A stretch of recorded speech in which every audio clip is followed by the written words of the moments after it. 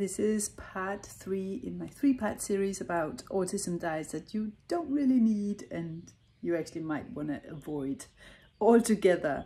And I wanted to make this series to save you a lot of headache, because a lot of these diets actually make matters worse. If you haven't checked out my other videos, go and check them out. They are either above or below, or somewhere in the screen or below the screen, depending on where you're watching this video. But I also made a video about the GAPS diet and about Nemetschek and why you don't need those either. So if you enjoyed this video, I would like you to subscribe and share it with someone else, and maybe even like it and leave a comment below. Keto diets are all the rage, but are they really a good idea for autism and for the autism moms to try for improving the health of an autistic child if the child's got gut issues, behavioral issues, or problems in general? I actually want to talk about why I don't think that might be a good idea, and why that's something we teach inside the Barefoot Autism Warriors turnaround membership not to do. Because there's so many other ways of looking at fats, and actually different children need different types of fats, and at different types of at different times in their recovery journey, they actually need to change the source of fat as well. So I'm going to talk about what fats to use for certain types of problems with your autistic child, and why a keto diet, a high-fat diet, might not be the best option for you. So if you've got a child that's already got imbalances in the gut, a child that's already got inflammation, a child that's already got behavioral issues, the high-fat diet is not your friend. Because if there are unbalanced gut bacteria already, or lack of certain enzymes like pancreatic enzymes, you might make matters worse if you go on this high-fat diet. One of the reasons is that a high-fat diet actually provokes endotoxins, and it can increase inflammation. So if you have a child that's got these issues, you might be better off simply going for a combination of different types of fats and carbohydrates to feed the microbiome, because the microbiome is like tiny soldiers that need different types of food, and they certainly are dependent on many different types of carbohydrates to thrive, including potatoes and berries and gluten-free bread and fibers like that. So certain other biotypes in the autism community might not be thriving on a keto diet or a high-fat diet as well. And we're talking about people who's got pyrrole problems.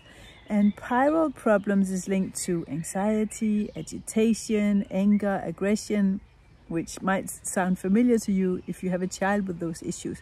If you have any of these issues, remember, I'm not a doctor, I'm not here to diagnose or treat. This is strictly educational.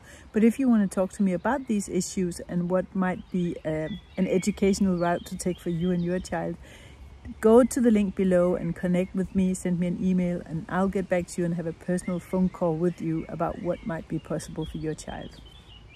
Now I want to talk a little bit about what different types of fat might be a good idea for you to look at, instead of just a keto diet where you're doing a lot of high fats, which is actually the only indication for that being a good idea. Might be seizures. It's been well studied in seizures that it might have a beneficial effect on seizures. And for women, if you have PCOS, it might be a good idea to look into a high-fat or ketogenic diet. Otherwise, probably not. So here are some of the different types of fats that you might want to consider if you're experiencing the following issues for your child.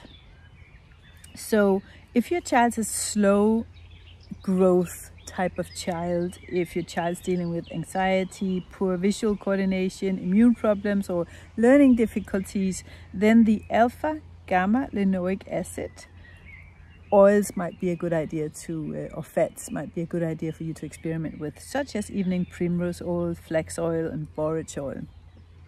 On the other hand, this is just things that I'm mentioning from the training and the education in the Autism Turnaround membership, because we go into depth about how to determine your child's biotype and your child's bio-individual nutritional needs that will change all the time. We go into depths in that in the membership. So if you want to study that and become an expert in that, you need to dedicate time to do that. But let me just mention to you some other fats that might be a good idea for you to try if you're having certain issues with your child. Issues like depression or learning difficulties or behavioral issues or recurring infections is an indication that the EPA and DHA forms of fat, like the cod livers, might be a good idea for your child. If you're dealing with poor wound healing and infections and eczema and liver problems, then it's actually a sign that your child might be deficient in linoleic acid. And so that's what you get from flaxseed and walnut oil and hemp oil, for example. So as you can already maybe get a feeling for, there are different fats for different types of children and for different symptoms and for different situations. And we can't just eat the same types of fat all the time and think that we're going to get the same sort of result from doing that. So maybe you should look into that. And then finally, I want to tell you what types of oil you can use for cooking when you're cooking high temperature, because a lot of oils get damaged if you use them for cooking. And so avocado oil is really good for that. Beef fat and coconut oil and goose fat and lard, olive oil at moderate temperature. And I hope this video gave you an impression or some ideas about why it's not as simple as just turning up the volume when it comes to fats. It's really about what fats to use for what types of children and for what types of issues, and what fats to avoid for the same types of issues or for certain children. We need to get away from this whole diet culture, one size fits all type of thinking, and then understanding that we're all different and our needs change all the time. So connect with me below if you want to have a conversation about this and what that might look like for your child, or check me out at barefootautismwarriors.com. The podcast there, the free guides there will give you more information if you need to get started right now. So thank you for being here. Hit the subscribe button and share this video with someone who you think might benefit from this type of information.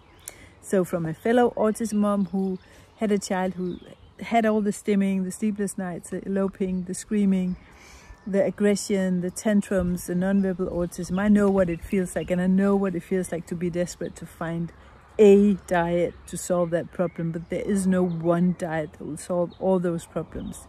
It's a question of collecting all the healing puzzle pieces for your child's bio-individual needs. And that's what I'm here to do. That's what I'm here to try and inspire you to do. So talk to you soon, and thank you for listening.